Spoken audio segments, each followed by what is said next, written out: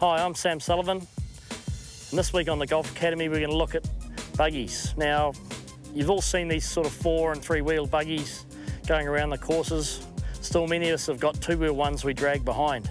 Now, the rationale behind that is when you're pulling with one arm for 8 Ks and dragging on one side, that can cause back, neck, shoulder issues. Whereas this style, you're walking forward, hands are by your side, and you're in a comfortable position. There's no stress on either side of your body.